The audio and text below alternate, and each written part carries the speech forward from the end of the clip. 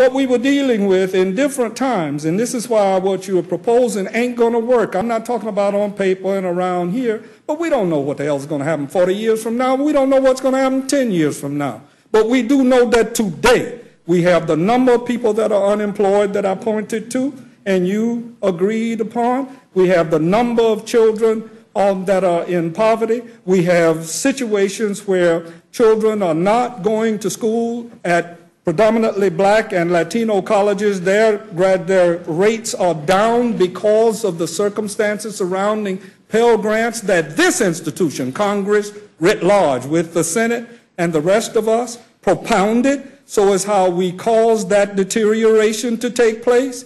We also know that we have an enormous number of people in prison in this society, perhaps more than should be. We also know that, as you put it, that people are getting older and more people are entering 10,000 a day into what is referred to as the baby boomers. And I can't believe that the men and women in this institution, 441 strong, and in the U.S. Senate 100 strong, cannot put aside some of our interests and get to the core of what's needed in order to address the inadequate circumstances that exist in the inseparable triumvirate in this country of inadequate jobs, inadequate housing, and inadequate educational opportunity.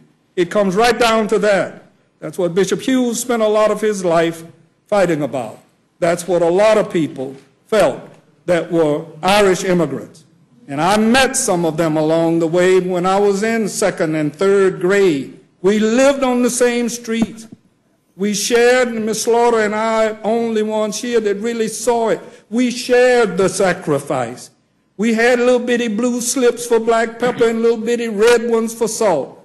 We had blue slips or other things for gasoline and shoes. When is this society going to get around to wanting to do something for the greatest good, for the greatest number? And your budget, Mr. Ryan, does a whole lot for a few